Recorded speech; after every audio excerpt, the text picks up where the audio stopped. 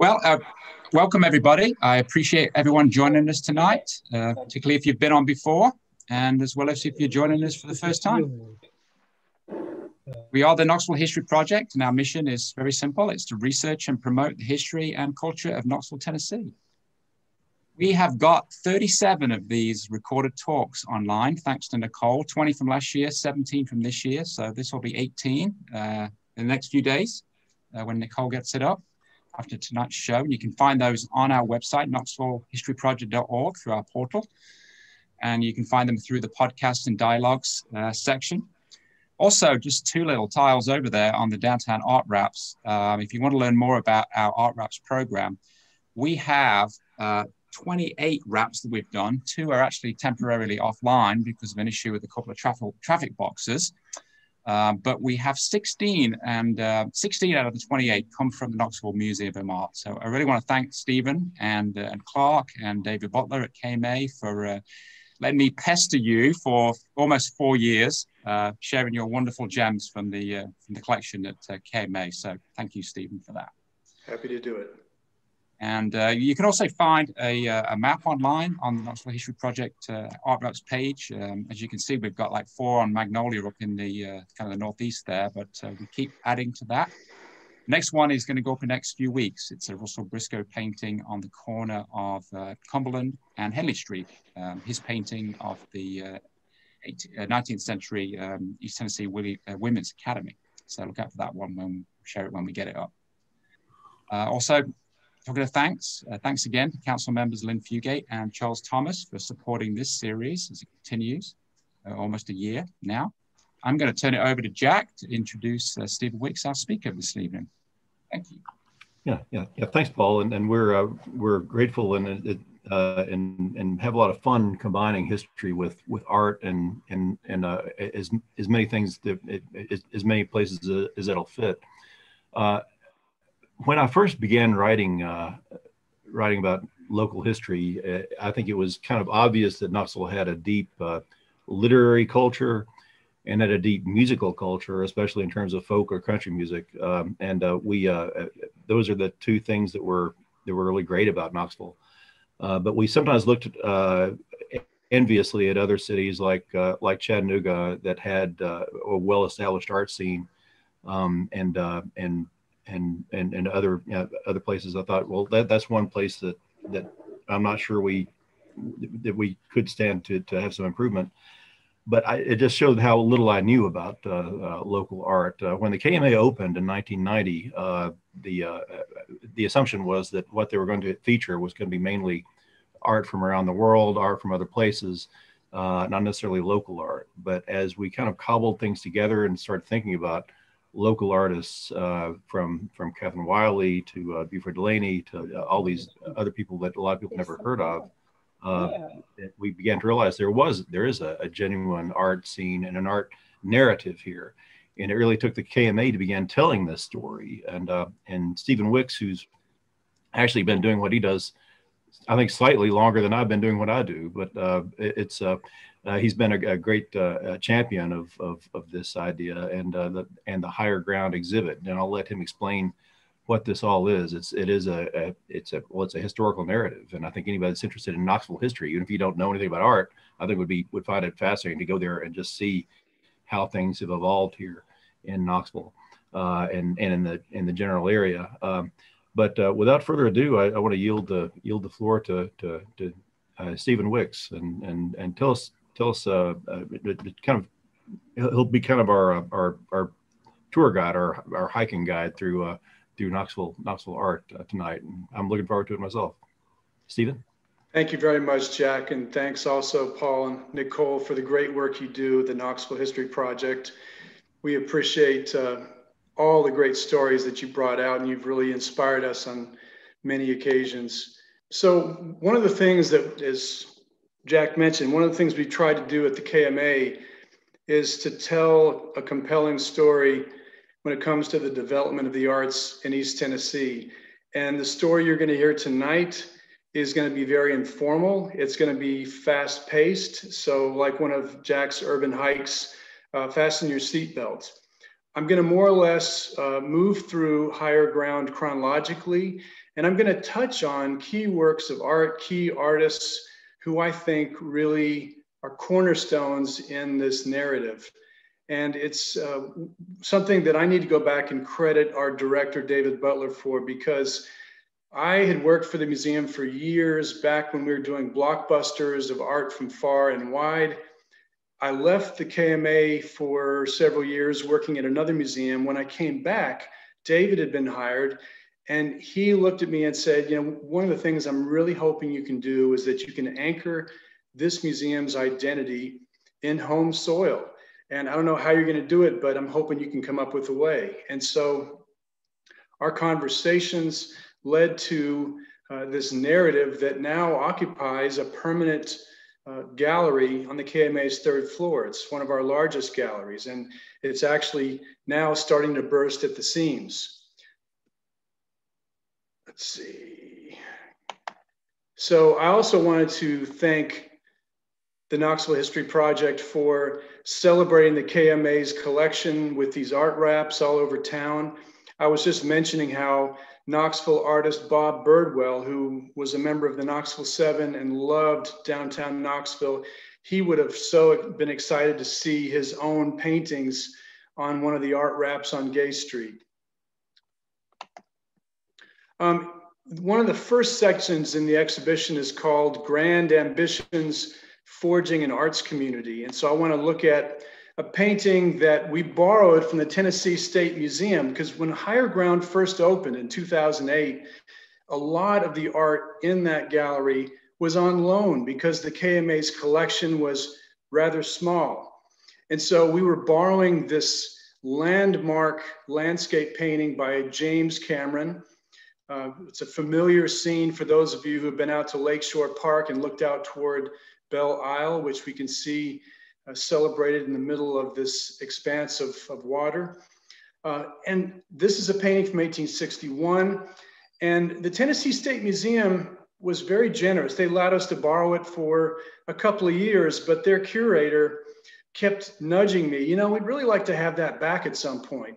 And I had heard that there were several versions of this painting done by Cameron within a fairly short time span. And I was able to find the Knoxville collector who owned one of the paintings. First of all, here's the view as it looks today, more or less. But this is one of the versions of that Cameron painting that was in a private collection in Knoxville. It's a little bit smaller. It looks more like a close-up scene. The foliage looks midsummer. The problem was that the collectors really didn't want to lend. And so I was only able to view it in their home. Then I was able to make contact with another collector from out of town who owned the third version. And I wanted to borrow it, but then when I finally got a chance to meet the collector and view the painting, it had a lot of paint loss, a lot of condition problems. And so we thought, well, let's just see if the Tennessee State Museum will let us continue to borrow their painting. So one thing led to another, and their curator, Jim Hubler, calls me and he says, Stephen, you'll never believe it, but you know, I'd heard rumor that there was a fourth version of the James Cameron Belle Isle from Lion's View, and it just popped up at a New York auction. And the estimate on it is ridiculously low. So I think he was basically trying to get me to buy my own version of this painting so they could have theirs back. Long story short, David Butler and I went back and forth about what our highest bid should be. We really went to the mat, and we were successful in acquiring this largest of the four versions by James Cameron of Belle Isle. It's also one that I think really allows that distant mountain range to shine against that brighter background. And the wing dam that you see in a couple of the other versions is there. And it's also the only version that has two people in a boat. So it's got these additional features that the other paintings didn't have. And we're so excited to have this as one of the first works that you see when you walk into the gallery. Here, I thought it would be fun to see all four versions on one screen with, again, a photograph of what that view looks like today. one of the other side notes about this is that the painting was owned, our painting was owned by Adolph Ochs. And Adolph Ochs was the publisher of the New York Times at a time when the paper was really floundering. And he came up to New York, became the publisher, and really helped get it to a whole new level of success. But before he took over the New York Times, he worked for the Chattanooga Times and also as a young man, as a youth, for the Knoxville Chronicle. And so my theory about this is that he wanted to acquire this painting because it reminded him of his childhood when he first got started in the newspaper business. And it's great for us to be able to tell that story as well. So in 2013, we were the successful purchaser, and we're so thrilled to have this in the collection.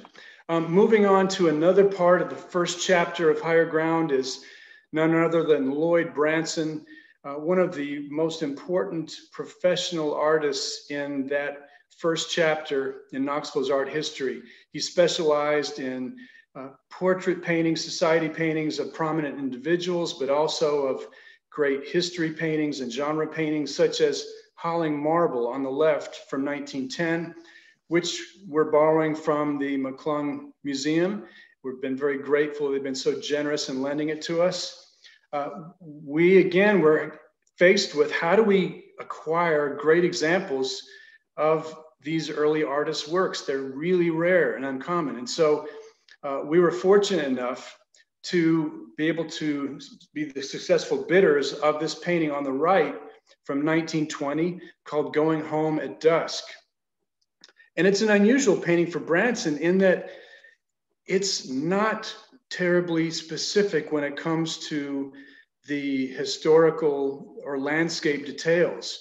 It seems as if his real motive with this composition is more about light and atmosphere, which reminds me of, in terms of composition, Claude Monet's very important, groundbreaking impressionist painting from 1972, where you've got this central light source and divided brush strokes.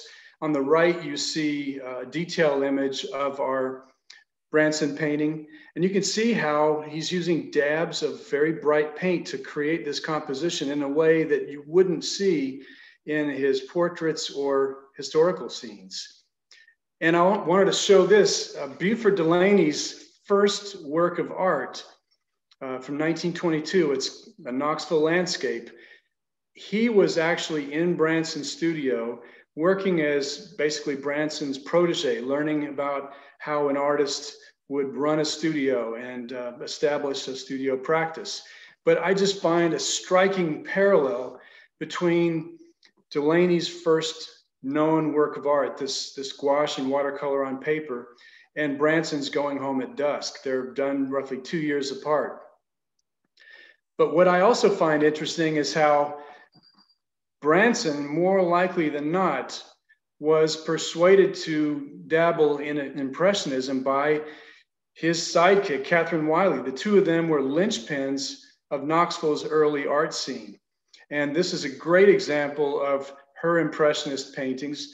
The KMA has always owned a later work of hers, but we were able to acquire this one at auction, which I think is a fabulous example of her typical view, and that is woman and child out of doors in natural light. And here's a rare scene that shows you on the left, this is the way the painting looked to David Butler and me when we showed up at Case Antiques and were ready to bid on it. But we knew that underneath that superficial layer of soot and grime was a jewel-like painting. And so sure enough, when the conservator in Nashville finished with it, we were just blown away. I wanted to share with you too, one of the things that Branson and Wiley did early on was to help organize major cultural expositions that took place at what's today Chilhowie Park. They were responsible for really helping to organize and coordinate the art pavilion, the fine art pavilion.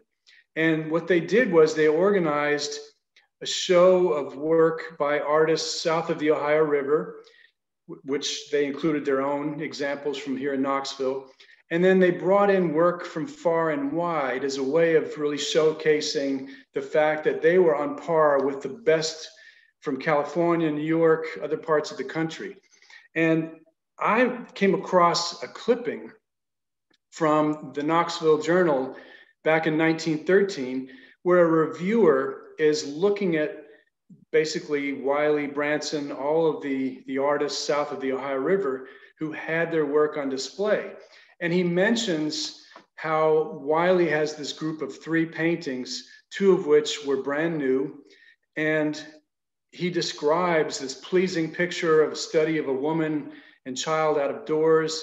The figures are sitting in sunlight while dark woods form the background, and the painting is strongly handled. So I'd like to believe that this painting, which is also dated 1913, is the painting that this reviewer describes. We'll never know, but I think the odds are pretty strong that it is. And then we were really fortunate at the end of 2020, in the midst of the pandemic, we were getting all these really important acquisitions, and one of which was a group of 3 paintings gifted by the family of Catherine Wiley. They could have gifted them to the museums where they are based in Milwaukee, but they chose the KMA. And this is one of the stellar examples out of those 3.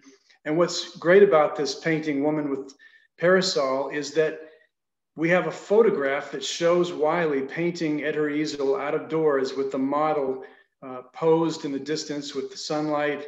And it's exciting to have this historical document that shows you how she staged this painting.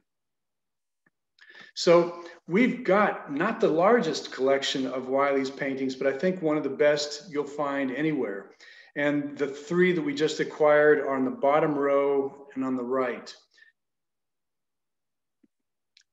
Now, the next section in Higher Ground deals with defining a regional identity. It looks at mountain vistas and urban life.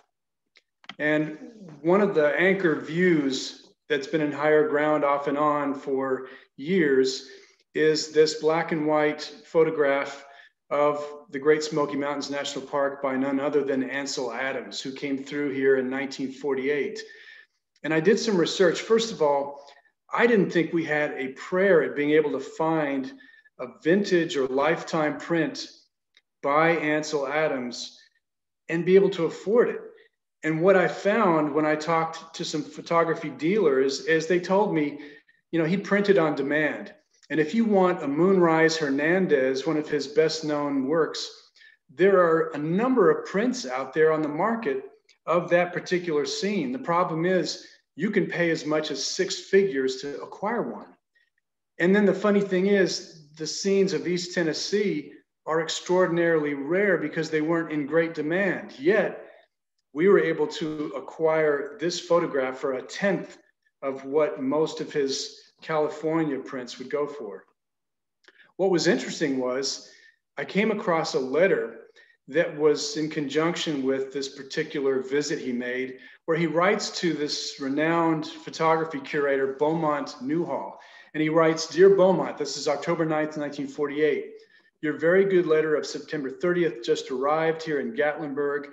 The Smokies are okay in their way, but they're going to be devilish hard to photograph." And so I've been trying for years to figure out what did he mean by that and why was it going to be so difficult?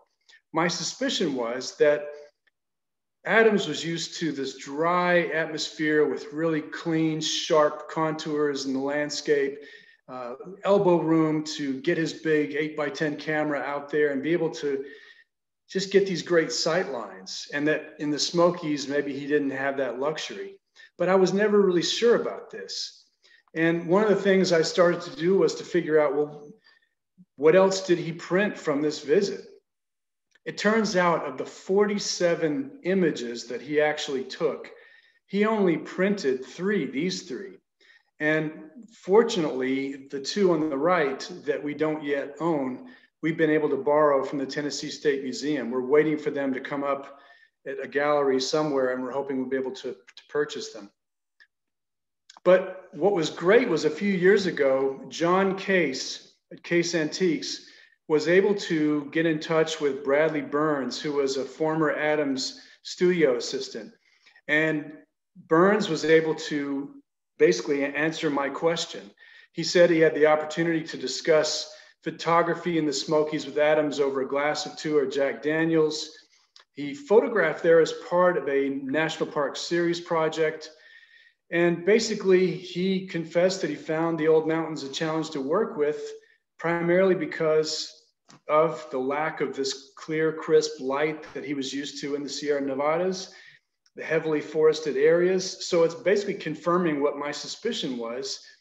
However, he also talks about how, unlike other photographers who are using small, easily portable equipment, he was lugging around this bulky 8x10 camera because he was aiming to produce mural-sized prints. So thanks to Bradley Burns, we finally had our answer as to why Ansel Adams really had such a difficult time. And we really cherish this one photograph we have. We hope we'll be able to track down and acquire the others.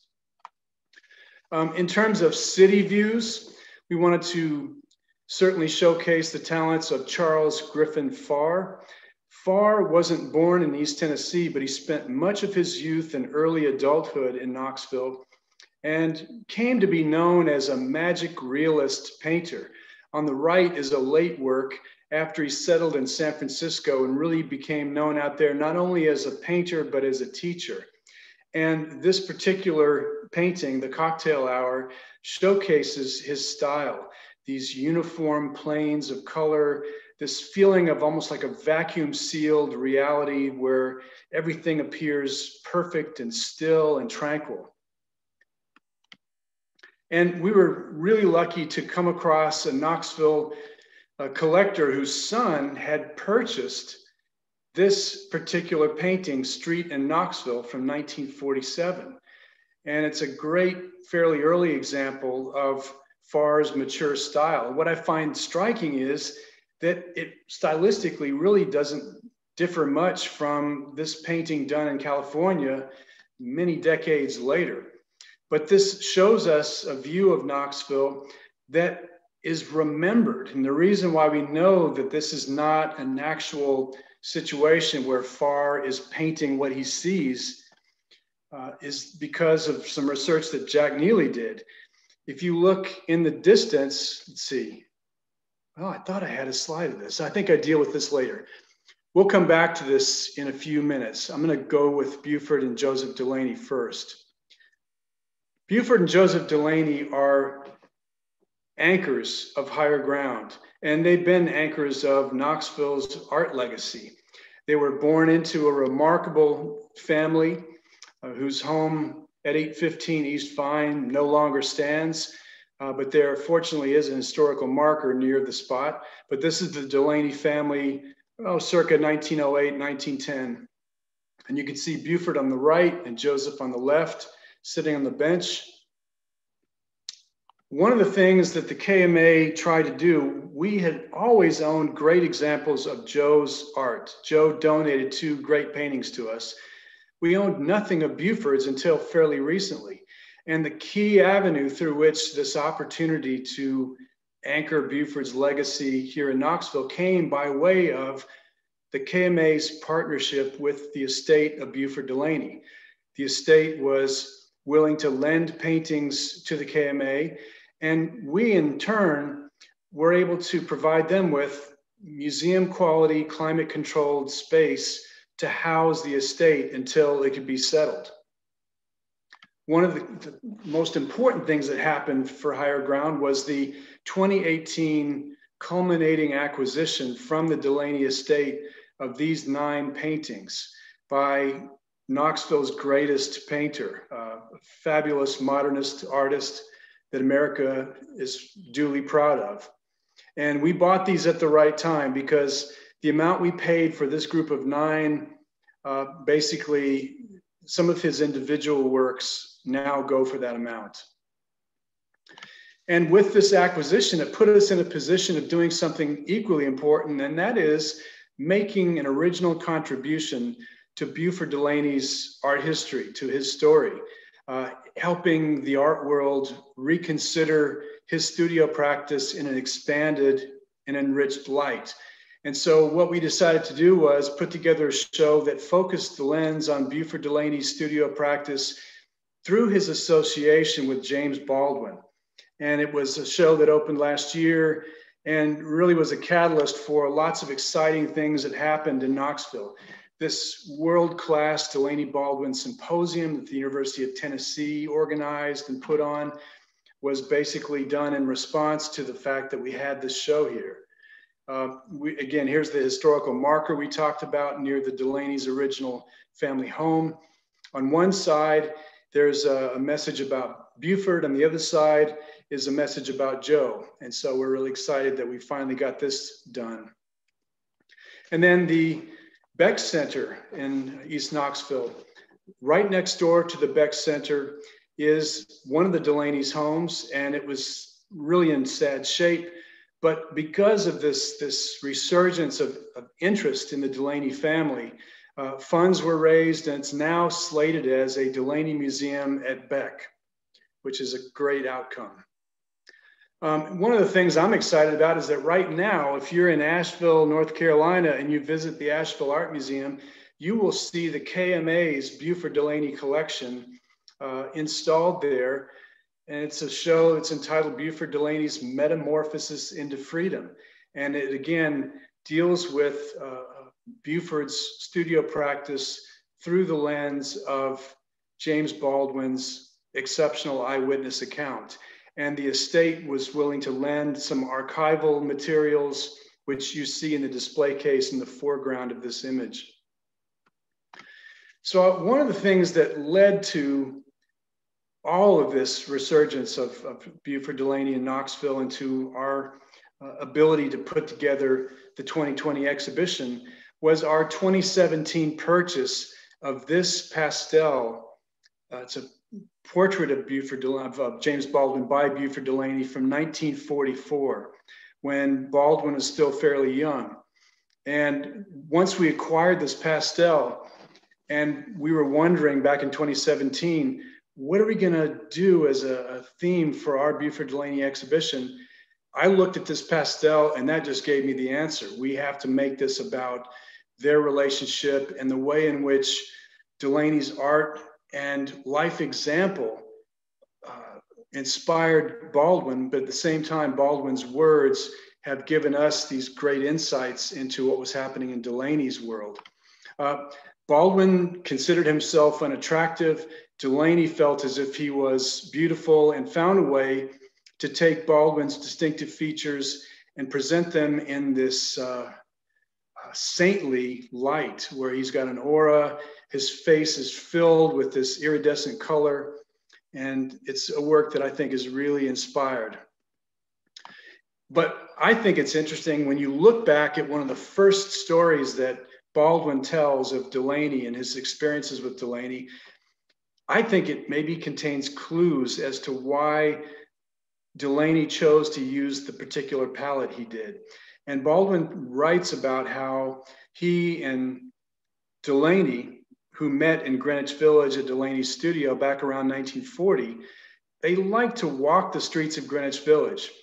And there was one time where, I guess it had been raining, and they get to an intersection and Delaney says, "Look," and Baldwin is mystified. "What are you talking about?" And Delaney says, "Look again." And it's then that Baldwin discovers at his feet this oily puddle in which is a reflection of the city. And it becomes this revelation. And Baldwin says, because of this lesson, he taught me to see and to trust what I saw. And so it's this lesson, it's this oily puddle, it's this notion of Delaney as someone tuned into imagery in his environment in a way that other people weren't, that I think helps explain what we're looking at here and why this particular pastel has this iridescence to it. This pastel was done all of a year or two after this experience that Baldwin had.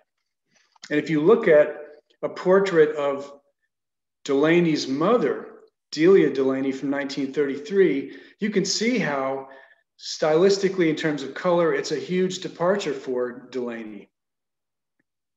One of the other things I found interesting was after we acquired this and we got it here from New York, I noticed in the lower right corner an inscription in charcoal to John Arvonio from Beauford Delaney, 1944. And I immediately began trying to track down who is this John Arvonio.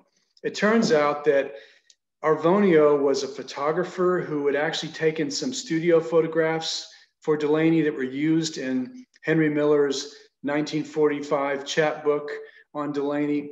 But he was also an experimental filmmaker who specialized in short films. And his most famous is this 10-minute piece called Abstract in Concrete from 1952. Even though it didn't come out until 1952, the story goes that he was working on it as early as the mid-1940s. And basically, this piece is all about the streets of New York City, usually with nighttime, these reflections of neon in puddles. And it brings to mind right away this story that Baldwin relates to wandering the streets with Delaney. And so you have to wonder, is Arvonio's film a response to this puddle story? Because Arvonio also knew Baldwin. And so there's a good chance the three of them were in conversation about this experience. Now, in our 2020 exhibition, we were able to borrow from the Minneapolis Institute of Art this untitled Delaney painting from 1947 that is, I think, a really important and extraordinary painting because in the mid-1940s, Delaney was best known for these hard-edged, abstracted images of the urban environment in New York City. And then suddenly we see this painting that is, it's nebulous and it's swirling and it's liquid. And it's got these strange bits of imagery, a bird, a star, an eye swirling around. And when you look at stills of Arvonio's film, and you look at this painting by Delaney, you're thinking, well, there had to be a conversation here. And did this story and this puddle imagery inspire Delaney's later interest in pursuing atmospheric abstraction, as we'll see later? Now, looking at Joseph Delaney, whose great paintings we've been able to always show because of his generosity with us, we weren't able to acquire this painting until fairly recently. It popped up in a private collection in New York City. And what was funny was, at the time, I guess the actual title of the painting wasn't known, and the New Yorkers assumed that this was a New York City scene. Well, the actual title was unearthed by the seller. They brought it to our attention. We were able to reach out to some benefactors. We were able to raise the money, and we purchased this 1940 canvas by Joseph Delaney of Vine and Central, Knoxville, Tennessee. As Jack will tell you, Vine and Central was this exciting, cutting edge intersection where white and black Knoxville came together. It was a happening place. And for a young man like Joe Delaney, who was interested in where the action was, it was just down the street from his family's home. And so we're really thrilled to have this painting here. One of the things that has been fun is for Jack and me, we talked about these two artists. They knew each other well. To have these two paintings in Higher Ground, these are both images of urban Knoxville that are captured through the lens of memory. Again, both of these scenes are painted years after the fact. And what's also exciting to see is stylistically how different they are, how Joseph is using this spontaneous, loose brushwork. And he's going back in with highlights and even using charcoal and other media to give this sense of a drawing almost. It looks like he just dashed it off right there. Whereas Charles Farr will smooth the contours and wipe away any evidence of the brush. and it feels as if the paint has always been there, or that it was airbrushed into place. So technically, the two of them couldn't be further apart. So it's great to have these two views in the same exhibition. And then one of the things that helped Jack confirm the fact that the Joseph Delaney painting was none other than a Knoxville scene was this blurry sign in the upper left. It says H.L. Bloom Grain and Seed, which used to be located at Vine and Central. And then on the right, in the distance, you'll see a strange looking blue sign. It's shaped like a bell. It's a sign for Bell Laundry, which Jack went back into the white pages. And this painting is dated 1947. I want to say, Jack, didn't you find that Bell went out of commission in the late 20s, maybe? I think that's right, Stephen. It was popular for several years, but it was definitely had closed before the date of this painting. And then the other thing is that we're not actually sure where this vantage point would have been. It could be that, again, through the lens of memory, he combined several buildings or vantage points to construct this particular composition. Yeah. You know, that's artistic license at its best. Yeah, my theory was that it was on Fifth Avenue near Gay Street, where there were some churches that looked very much like the one in the painting. What's frustrating is we actually had Charles Farr here at the KMA in 1997 for a one-person show, and he died shortly after that. And if we had known, we could have asked him about it. Yeah. Next is a chapter of the exhibition that deals with modernism. Basically, Knoxville, its art scene became rather conservative, with Farr and the Delaney brothers leaving town and basically having their prime careers in other locations. But by the mid-1950s, thanks to the arrival at UT of C. Kermit Ewing, called Buck Ewing, who established the art department at the university, he was troubled by what he saw and wanted to do something to revitalize Knoxville's visual arts scene. And so what he did was he gathered around him a group of younger, in some cases more talented artists to form a group that could organize shows and basically stir the drink in Knoxville. And what you see in front of you are some rare photographs that I found in an archive in North Carolina that shows the Knoxville 7 at one of their openings. And it gives you a sense of the flavor. They had all this theatrical bent to many of their openings, thanks to Buck Ewing. And Buck appears in the middle row on the far left in a top hat or in a bowler hat.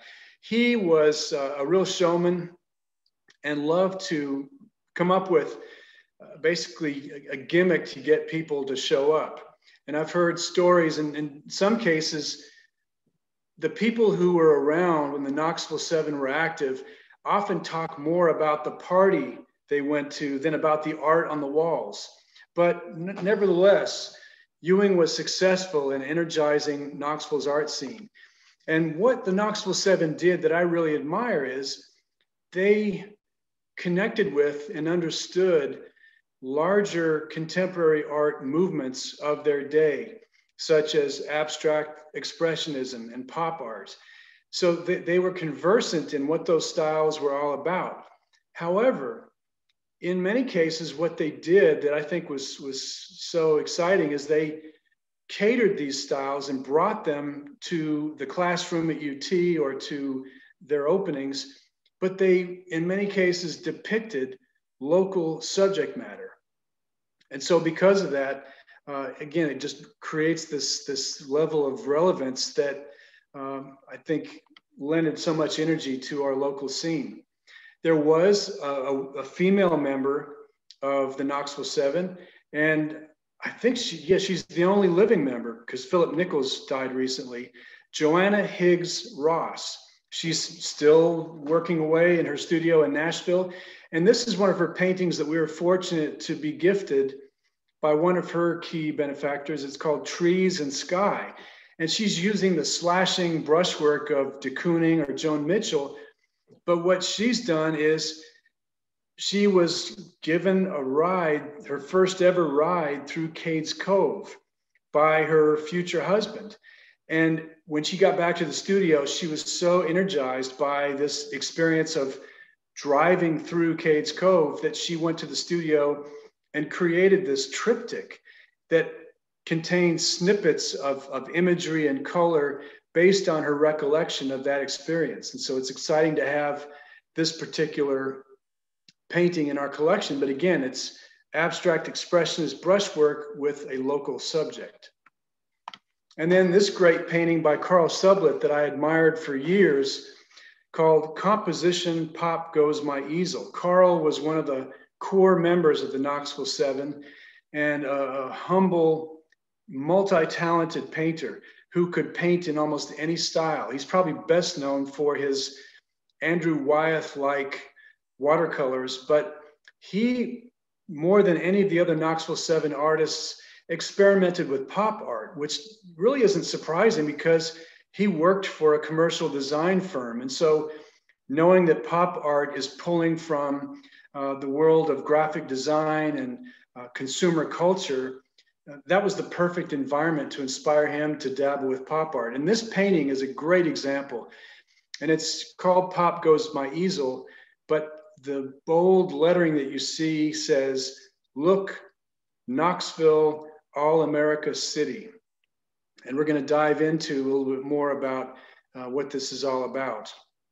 So in 1963, Knoxville is celebrated by Look magazine as one of its All-America cities. And there are actual criteria that a city has to meet in order to become elected into this renowned circle of cities. It has to be open to new business. It has to be inclusive. It has to meet all these different things. And Knoxville is given this award. But what's so funny is right around this time that they're being awarded, there are sit-ins, there are arrests being made because Knoxville is still largely segregated.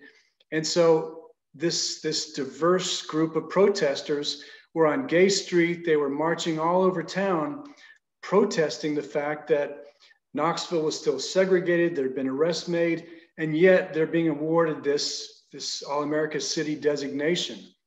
And so Sublett and the Knoxville Seven are preparing for a major show of their art at McClung Museum. And so what they end up doing is catering this show and many of the works in this show to this travesty as they saw it. And so it's a great example of the Knoxville Seven showing not just an awareness of the larger art world, but this social consciousness that I don't think they're often credited for. Here we see a close-up of some of this imagery. We've got these silhouetted dark and light heads, the Look magazine logo, and I tracked down the cover that I think may have served as Sublett's inspiration. It's this cover from May 22nd that shows Lenin, this bold head with these burgundy blacks and whites. And I think that that was the cover that may have sparked some of Sublett's composition. And if you look here on the left is a bit of memorabilia. This was the card that they printed as like the brochure for their exhibition. And it's this flag, 7 Knoxville Artists of America. And on the right, you see a clipping showing Walter Stevens, one of the members of the Knoxville Seven. And he's created this spur-of-the-moment sculpture in the gallery, and he calls it the cultural seat of the South. And again, he's using all kinds of sarcasm in this spontaneous piece that he created for the show. But you can also see how Sublett is looking at the work of Jasper Johns, the renowned pop artist, again, bringing major art movements of the day to what they were doing here in Knoxville. Even the program, you can look at some of Jasper Johns' flag paintings as a prototype for this particular design. I also wanted to mention the Marion Greenwood mural. This is a mural that has a long and distinguished history in Knoxville. I went to University of Tennessee for a number of years and never even knew it existed. But Buck Ewing had a hand in making this happen. He identified Marion Greenwood as a desirable artist from New York to come down to East Tennessee. And she was being commissioned by Ewing and the university to paint a roughly 30-foot long mural for the Student Center. And after a lot of discussion, she landed on the theme of music for her mural, which was a great choice. And so the painting more or less reads as a map of Tennessee musically, going from the Beale Street blues of Memphis on the far left to the country music of Nashville to the sacred mountain music on the right of East Tennessee. I wanted to show you this shot of us installing this piece in higher ground at the Knoxville Museum of Art. So long story short, the painting was on view by 1955 in the Student Center. It remained a fixture there for roughly 10 years. But by the time of the Civil Rights Movement, of the Vietnam War, there were protests by members of the student body about the imagery in the mural. It had been defaced and damaged during some Vietnam War protests. And so basically the university decided they were going to cover the mural behind a wall. They didn't want to have to deal with the controversy. And so for years, it was basically off limits. In 2006, there was this resurgence of interest in bringing the mural back onto view and having some discussions about it. And not long after those discussions happened, the decision was made, the university was going to demolish the Student Center. And so I was contacted about, well, do you know a conservator, Stephen, who might be able to help us get this painting off the wall so that we can move it to a new location? So we went back and forth, we had discussions. In the meantime, the painting was treated by a conservator. It was backed with this fabric that extended maybe 3 inches all the way around the entire painting. And the painting was rolled onto this drum where it could be stored, and it would be rotated periodically so that it would never crease. So when we worked out a deal with the university to bring it into higher ground, have it on loan for 5 years at a time, we had to build a stage in higher ground. We had to take this rolled up painting and basically have a team of people unroll it, press it against the wall, and then we had this high-powered staple gun that drove staples through this conservation cloth that was attached with archival adhesive to the back of the painting so that we were stapling into only conservation material, not the actual painting. And then to hide it all is a black frame that covered that stapled fabric. Now, one of the things that had to happen before we secured this loan was we had to bring it before our board of trustees. And it turns out that the board was so excited about this loan, except for one individual. There was one person on our board who had a real problem with it. And so we ended up deciding to sit down with her and to talk through what her problem was with us borrowing and showing this mural. Well, it turns out that she was one of the African-American students at UT at the time who had protested the depiction of African-Americans in this mural. And so her main complaint was that there were no other images of people of color on UT campus except for this. And if there had been others, maybe this wouldn't have been so objectionable. And she said the other problem was that whenever this mural had been shown after the 2006 bringing it back on view, the university had never told the story of why it had been controversial. So what we decided to do was to involve her in some new language that addressed the controversy and what had sparked it. And so after going back and forth, she became really excited about the idea of being able to present the mural at the KMA with this expanded interpretive narrative. And what was fun for me was a few weeks after this painting was installed, I came up to the Higher Ground Gallery and I saw her there with one of her friends, and she was showing it off to them. So that was a great outcome. I thought I would kind of come on the home stretch by mentioning a couple of recent acquisitions, and then also sharing with you a wish list of some pieces I hope we can acquire for Higher Ground. But first, to recent acquisitions. Just recently, we were able to find at a commercial gallery an available East Tennessee scene by none other than Thomas Hart Benton, one of the great regionalist artists of the mid-20th century. We knew that he had been in East Tennessee, but the East Tennessee images of his were so rare. We found one that was bought up before we had a chance to go after it. We found this one and were able to put it on reserve and raise the money to acquire it through our collectors group. It's a print that is a mirror image of an oil painting in the St. Louis Art Museum, which you see on the right, along with a quote that is connected to this particular composition, talking about the hill country of Tennessee in 1928. He was fascinated by the technique being used to harvest and cradle the wheat, the tools and the techniques, and was interested in trying to preserve those. So we're so thrilled to have this lithograph as part of our collection. And then for decades, I had been enamored with the photographs of Charles E. Crouch, not to be confused with his uncle, Charles Christian Crouch, famous as a Smokies watercolor painter.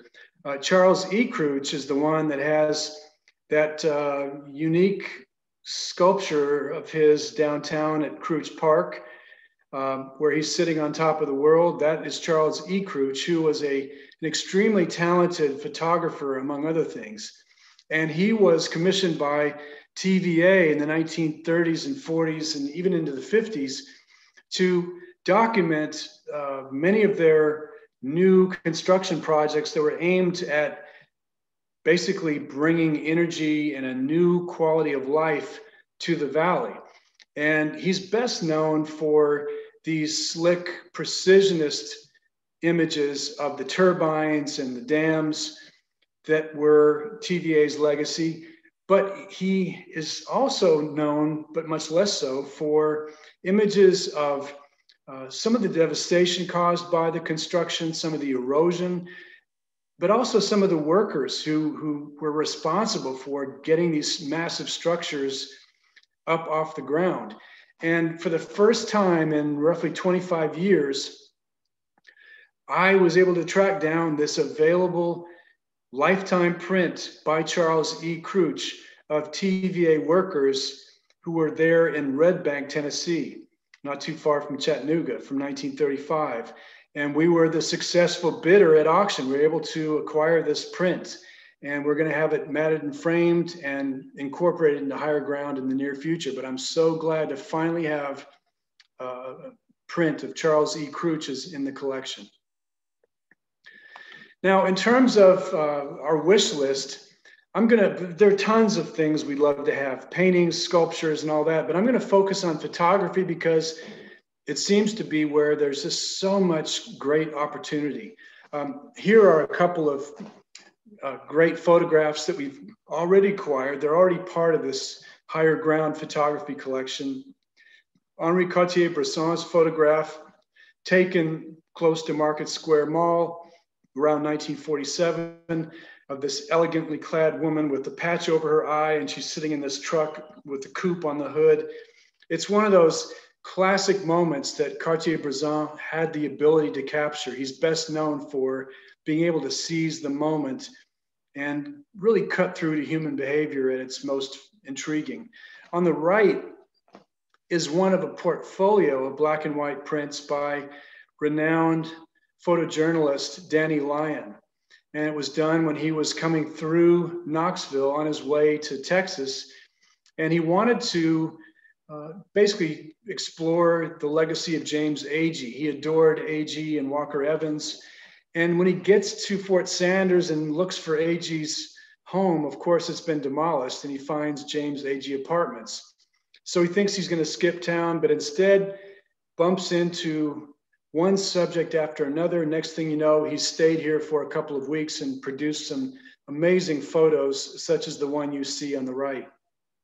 This was actually just written up by The Guardian not too long ago. Lewis Hine is someone that I really admire. He came through Knoxville, actually through much of the South in 1910, studying child labor, and spent time in Knoxville documenting not only child workers in the mines, but also in the textile mills. Really some amazing photographs, and I'm waiting for some of these to surface so that we can acquire them.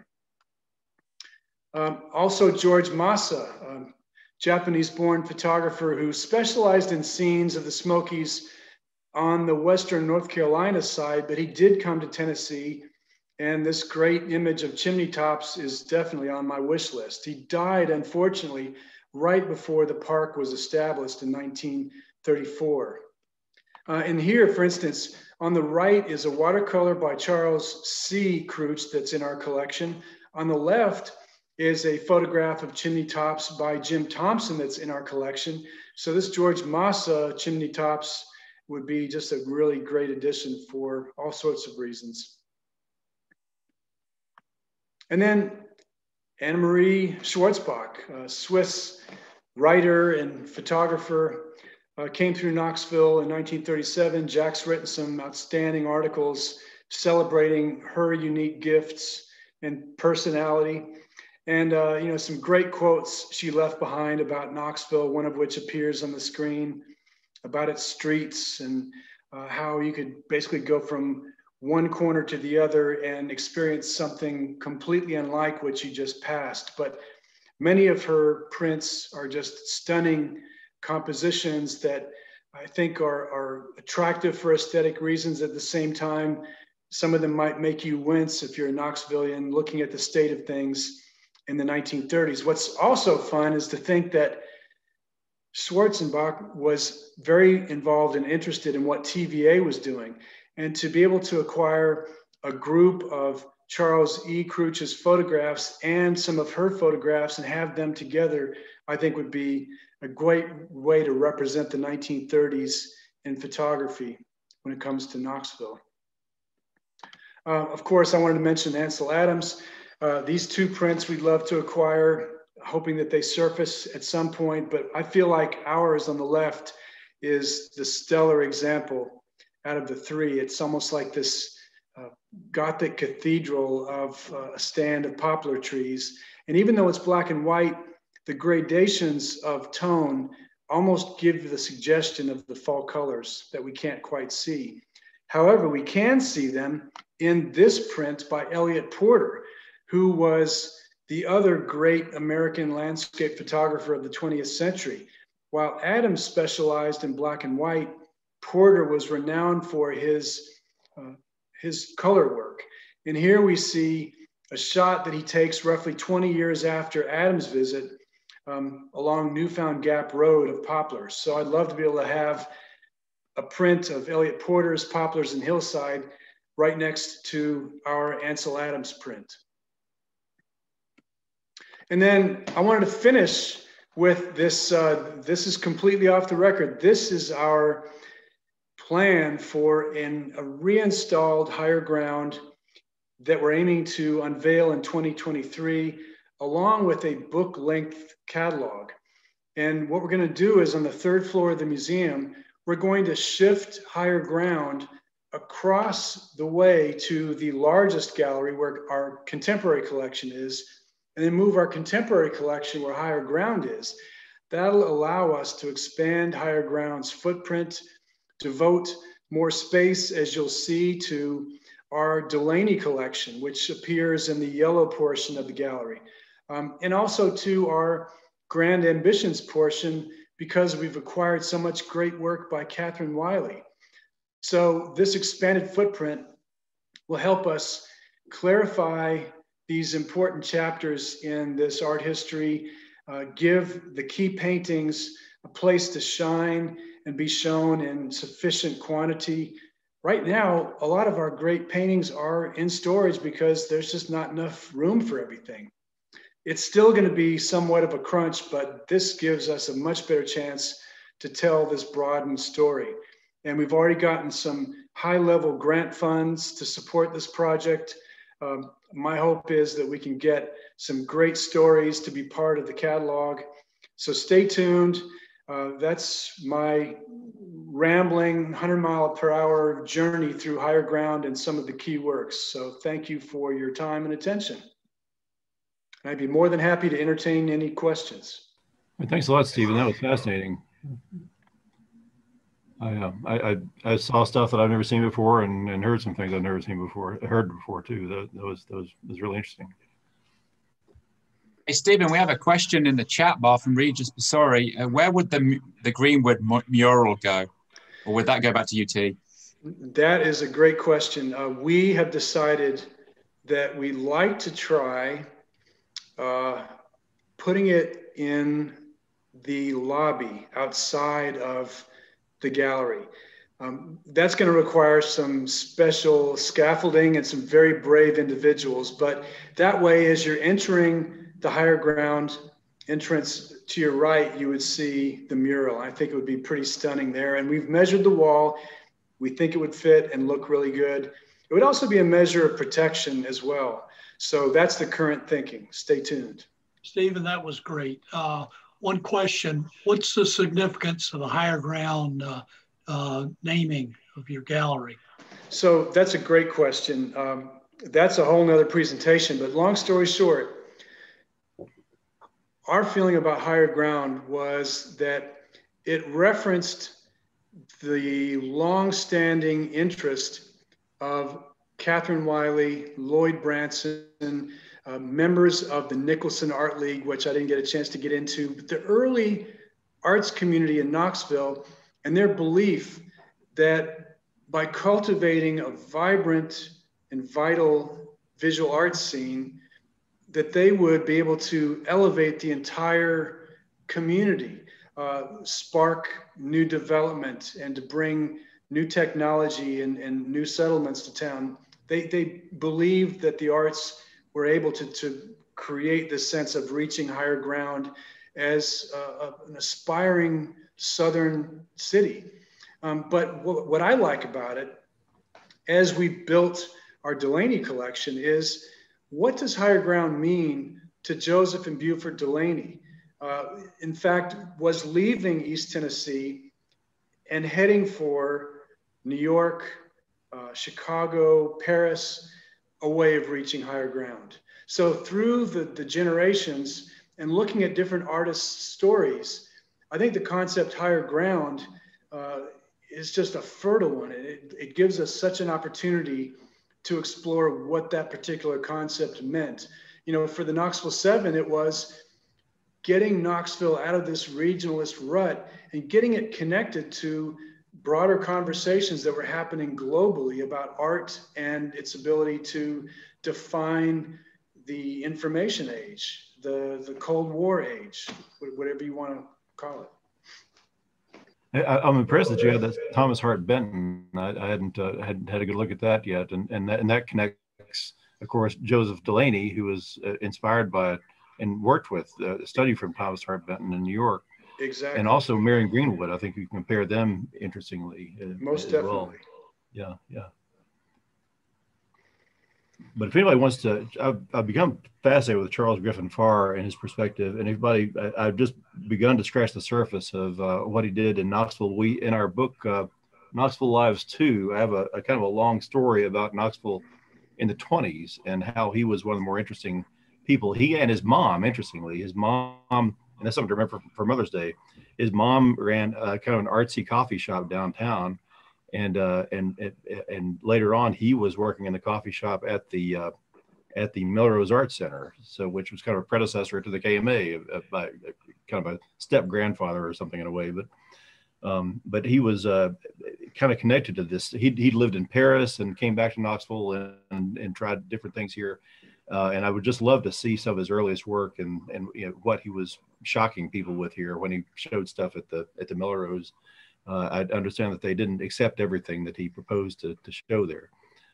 So that it was a more interesting period than I even knew about when I began looking into this, partly inspired by what made Charles Griffin Farr work. And it was surprisingly, he was connected to people like Charlie Barber and all these other people as well, who were young, creative people, energetic, creative people who were going to the Smoky Mountains every weekend. And it was this brand new, place that most people had never been before. And they were kind of being inspired by that, even though you don't see it in his urban work. But it's he was some of his hikes made it into the newspaper in those days. So well, actually, that sparks another recent acquisition that I overlooked. After years of trying, we finally have acquired a great example of Hugh Tyler's work. Tyler being so connected as the maker of these amazing architectural art and design you see in Hoskins Library when you walk in before you get to the reference room, and they're just staggering things that he did locally with painting and architecture. However, this is a Mediterranean scene that showcases his talents for painting impressionist paintings. But of course, most of us know Hugh Tyler as James Agee's uncle. And so there's this interesting connection between Danny Lyon and James Agee and Hugh Tyler. And then Hugh Tyler was Beauford Delaney's first instructor based upon Beauford's sketchbook that we came across. We have a sketchbook in our collection from the Delaney estate, where in Beauford's hand, he wrote, "I received my first lesson in drawing and painting from Hugh Tyler under the tutelage of Lloyd Branson." Wow. So I just love the fact that we've got this exciting network of connections with all these amazing, talented people. It's a matter of just acquiring all the right work needed to complete those connections. And I was thinking about Tyler's kind of clifftop piece with a deer in it. I can't remember where that looks very much like it could have been the same scene as Belle Isle, Cameron's piece. I don't know if that was literally Lyon's view that he was doing or not. Do you know anything about? It's actually from McClung Museum's collection, and the title that's associated with it, it's a Mediterranean identification based on that. Yeah. Now, I'm not sure that that's necessarily accurate. Ours is clearly a Mediterranean scene, and he did specialize in those, but I guess there's a chance that could be Knoxville. Yeah. I was just looking at those deer in the Cameron picture and the kind of the declivity behind it that I think you sense in the Tyler piece too. But anyway, yeah. Yeah, Stephen, I got another question, and this is on behalf of Bob Davis as well, who's just put something in the chat. But I'm glad that you included Jim Thompson. He was someone I talked about on Zoom a few weeks ago, and also did a story in that book that Jack just put up. But obviously, when you have a Jim Thompson photograph, you like to show the comparison or contrast with George Marcer and also Ansel Adams. But my question, I guess, is what would you be looking for in a Jim Thompson print if you were going to acquire more? Because obviously there's quite a few. He took a lot of photographs, and probably still a lot exist. But from a Knoxville Museum of Art point of view, what would you be looking for to acquire another one? I mean, I've got my own preferences when it comes to Thompson's work. There are a handful that I've got on my wish list that I think are just as compositions showcasing his artistic side at its best. There are times when I don't think his compositions are necessarily successful from an aesthetic standpoint, but they're very great at describing something in terms of topography. I felt as if when he was taking his photographs, he had a number of agendas or hats. And so it's my responsibility, being an art museum curator, to look for the examples of his work that represent that that ability to capture the aesthetic moment when the light was just right, the angle was just right. But also, we have to find examples of his silver prints that are in pristine condition. And so there have been some things of his I've seen where I thought, that's an image I want, but the condition of that print, we can't go after that. We have to buy things that are in pristine condition. So, so far, that means just one image. That's the only piece we have in our collection is the one I showed. And my hope is that other pristine prints of his best compositions will surface. All right. Well, thanks a lot, Stephen. This has been great. Thanks to all of you. Yeah, appreciate it. And